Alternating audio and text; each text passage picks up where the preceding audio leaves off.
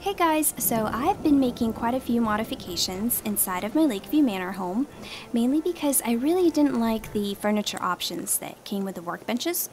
So I decided to manually place furniture pieces using the command console. If you guys have done modifications to your home, I'd love to see them.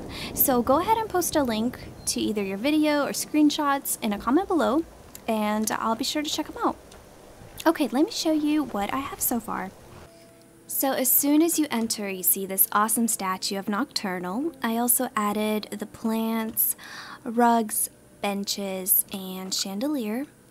I kept the wall shelves and this corner shelf that you get from your workbench, but I also added this corner shelf. Now I'm thinking maybe I should get rid of it and put something else here. Overall, I like this entryway because it's simple and it doesn't have like all this clutter and nonsense going on. Okay, let's go on. I have not done a whole lot in the main hall, but I will show you what I have so far. Did you really build this house all by yourself? Yes, sweetie. Wow. Okay, so I added these benches, another chandelier, the Snowberry wreath on the fireplace, and one on the table. This is the fireplace you get from your workbench, but you'll notice it doesn't have all this clutter. I deleted the cooking pot and sacks and other containers that were on here because I really didn't need them. I have the kitchen extension, so it was kind of, it was just messy looking. Okay, I'm going to, oh, there was a sack here and one on the other side. I got rid of those two. Okay, I'll take you upstairs now. I placed a wall divider between Vilcas's and Rhea's room to give them a little bit of privacy and personal space.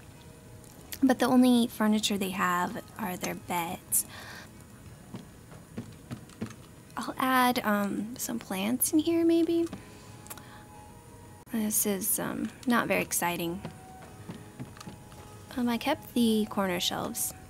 I thought they looked pretty cool. So this room is also pretty empty. The Mara statue is just a placeholder until I figure out what I want to do with this room. I know I don't want the double bed in here. This chair is probably going to go. And I added another bench. And here's where Vilcas sleeps. Alright, let me take you back downstairs and then show you the bedrooms. So 2 more wall dividers in the center of the room to separate it from the kids' room. I kept the workbench bed because it looked nice. I liked where it was placed. I added the tall wardrobes and end tables on both sides and switched out the rugs to the round green ones. Also these 2 plants. And that's about it.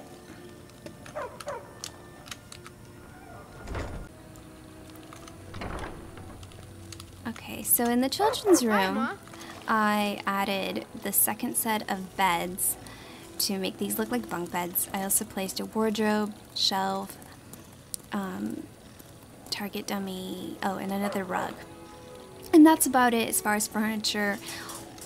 I added these animals because they are potential pets that your child could bring home. This is the only one that's pretty cool.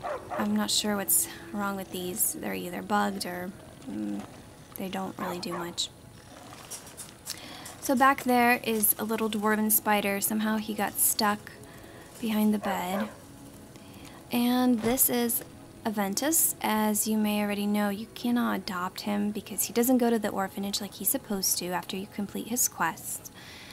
But I kind of just let him chill, hang out. He's pretty cool, although troubled. When I grow up, I'm going to be an assassin. That way I can help lots of children just like you. And he just stares at the shelf or wall. Alright. Good to see you, dear. Hi, honey. So I like what I did with the storage room. I converted it into a library. So here's a little fox. I guess this is where you ran off to and made a mess. There's still plenty of room for maybe tables or furniture. Oh, and I added these candles. And that's it. Let's check out the cellar. I added the shrine because I thought it looked interesting, but I haven't done a whole lot to it. And this is a perfect place to grow some fungi. Here's Liz. I tell Farkas to stay out of the cellar because, well, he's afraid of frostbite spiders. And look at her, she's just made herself comfortable in this little corner. So all of this wall shelf space is being used for my skull collection. And there's still plenty more room. I added an alchemy table and the enchanting table here. Other than that, this is it. Still pretty empty. I don't have the Dawn Guard expansion yet, so this is where the coffin is supposed to go, but I don't know if I will be needing that. So I'll show you guys the kitchen. I haven't done a whole lot in here. I moved the chest from the entryway all the way back here. And here are the dog's little bowls. Back here we have sort of a tub, and it's not really a tub, it's Skyforge. Apparently the troughs are connected to the forges, so I had to put Skyforge in here and then move it all the way behind the wall. The water's not animated, but that's okay. And that's about it. Well, thanks for watching part 1. I went ahead and plugged some links to a few resources in the description in case you want to give this a try. I also included the ID numbers to some items and furniture you just saw in my house. If you'd like to see future videos, please subscribe. Feel free to leave me feedback and ask questions. You can also catch me on Steam.